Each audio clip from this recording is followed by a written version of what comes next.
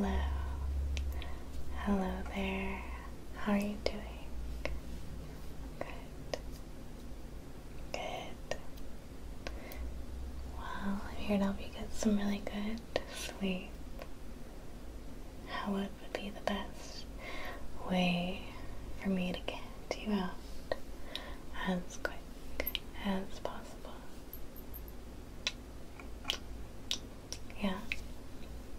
Peace, kisses, maybe a story as well. Yeah.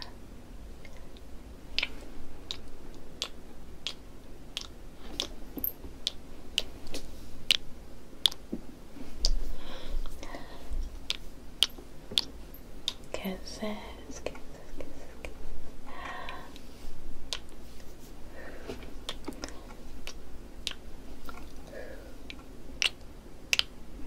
Well, don't worry. I also have a book here to read you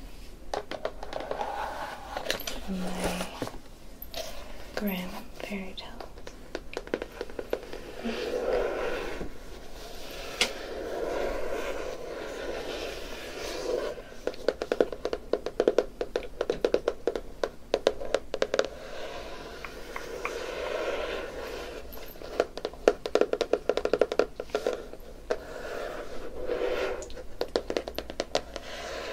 Alright, let's see here.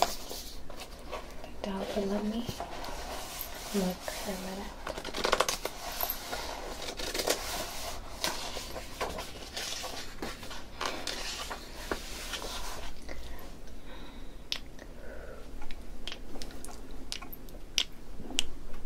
Sorry, of course I can't forget.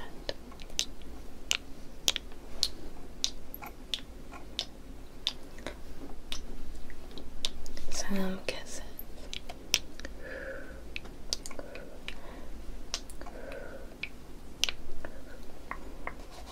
Let's see what we have here.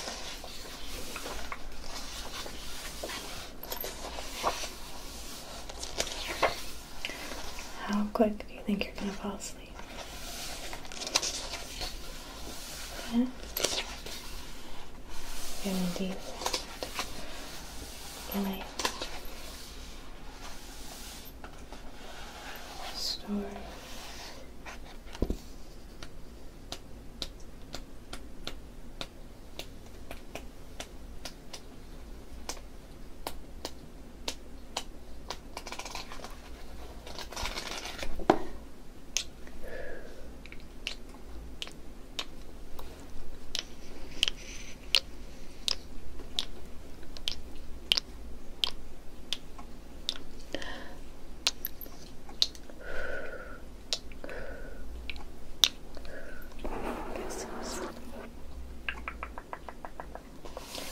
Alright, let's see, we've got the fox and the cat. Got 4 clever brothers.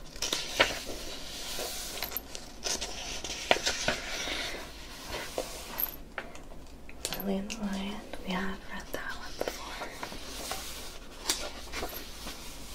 That's a good one. Got the fox and the horse, the blue light, the raven,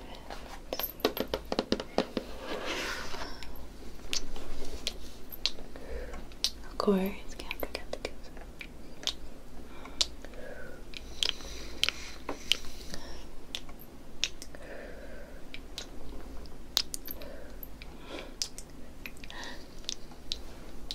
Alright, let's see, this one's very short.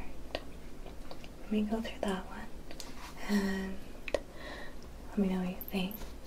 Maybe we can read another one after. Let's go through this first, okay? We'll see how you're feeling. Alright.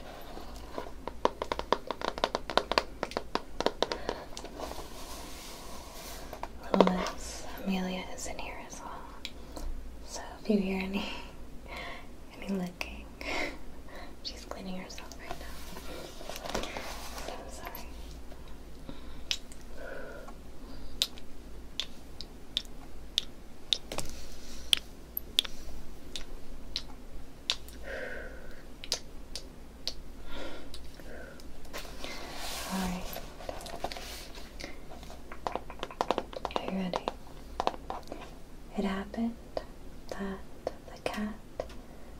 the fox in a forest, and as she thought to herself, he is clever and full of experience, and much esteemed in the world.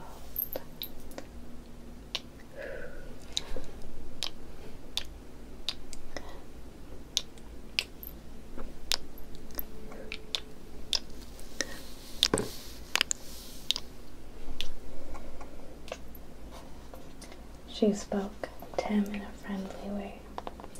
"Good day, dear Mr. Fox. How are you? How is all with you? How are you getting on in these hard times?" The fox, full of all kinds of arrogance, looked at the cat from head to foot, and for a long time it did not know whether to give an answer or not.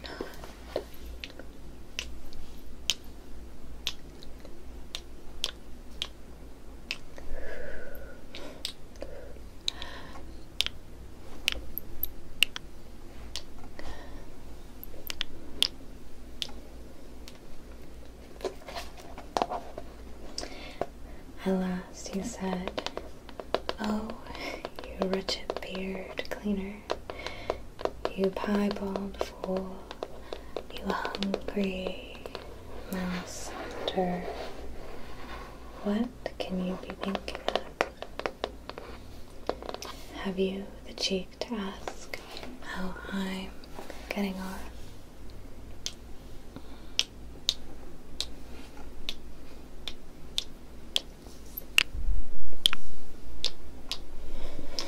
Let's see.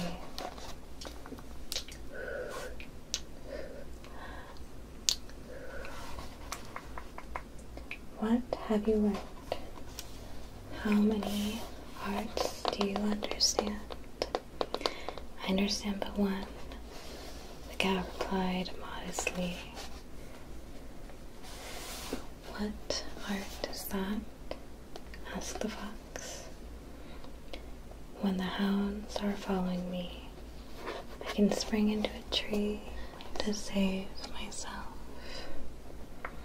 "Is that all?" said the fox.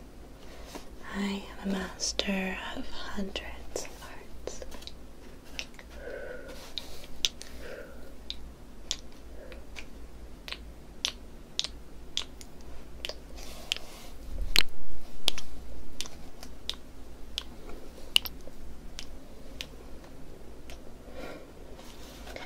"And have into the bargain a sackful of cunning. You make me sorry for you. Come with me. I will teach you how people get away from the hounds." Just then came a hunter with 4 dogs. The cat sprang nimbly up into a tree and sat down on top of it, where the branches and the foliage quite concealed her.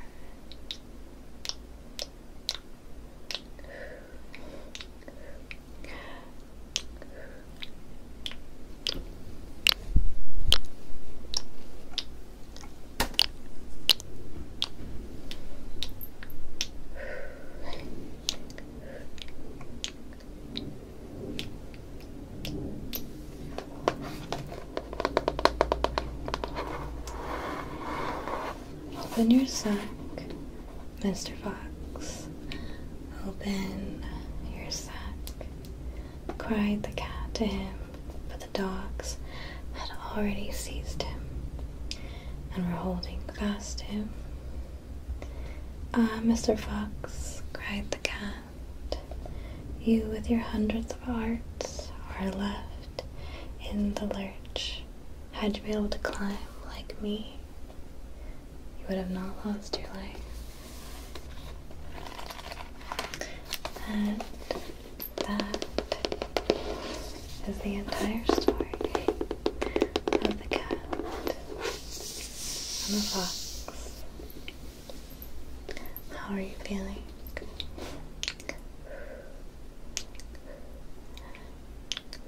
Yeah, not quite ready for sleep, are you?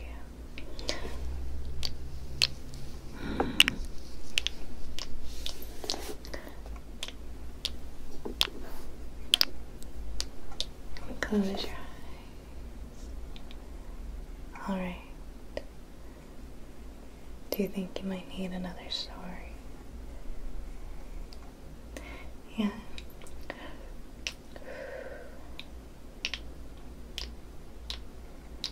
Alright, well, I think I may be able to make that happen.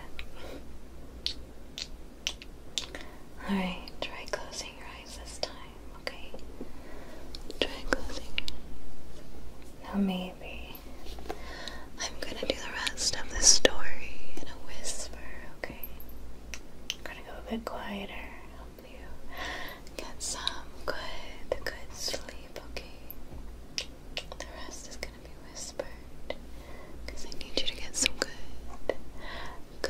rest, okay?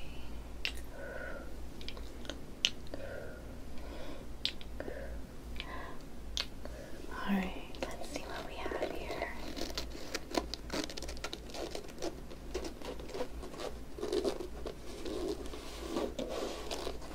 Okay. This was too earlier, but let's see.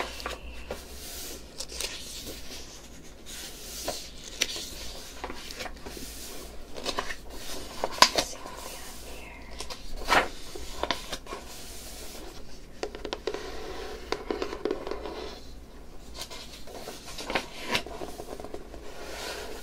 Okay.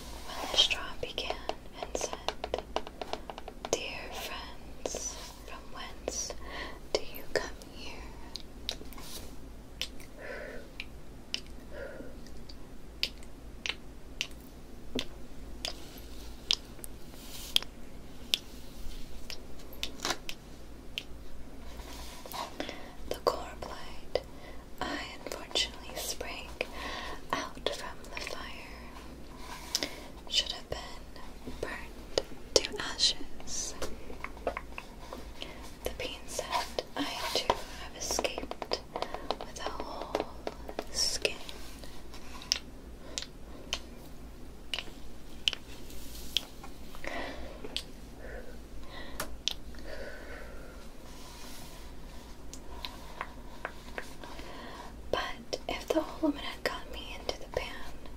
I should have been made into a broth without any mercy, like my comrades, and would a better fate have fallen to my lot, said the straw. The old woman had destroyed all of my brethren in a fire.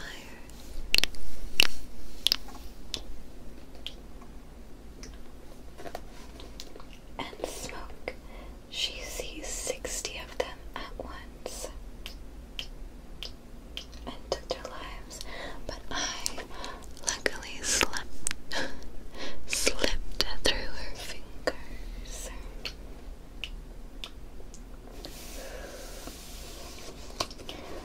But what are we to do now? Said the coal.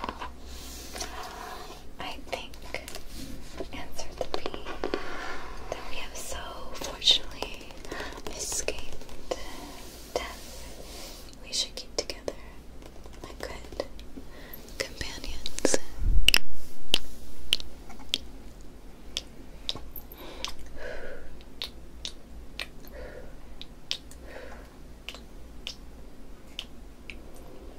And lest a new mischance should overtake us here, we should go away together and repair to a foreign country. The proposition pleased the two others, and they set out on their way.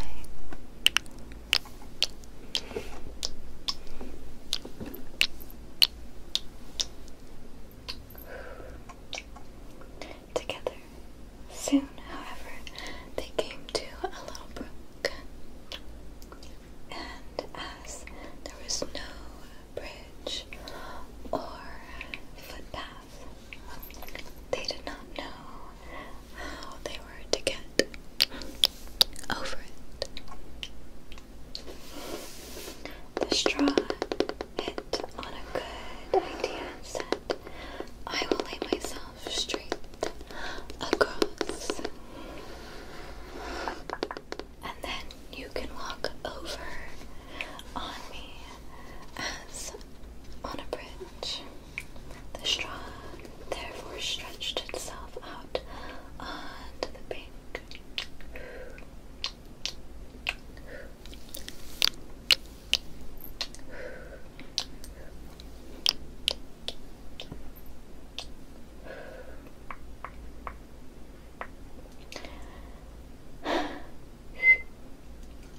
To the newly built bridge, but when she had reached the middle and heard the water rushing beneath her,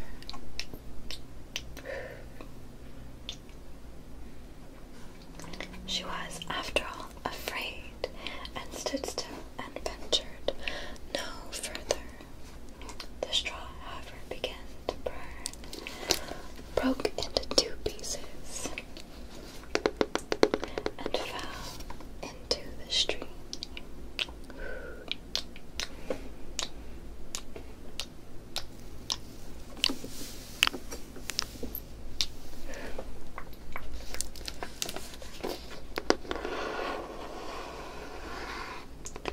The coal slipped after her, hissed when she got into the water, and breathed her last breath. The bean, who had prudently stayed behind on the shore, could not but laugh at the event, was unable to stop, and laughed so heartily that she burst. It would have all been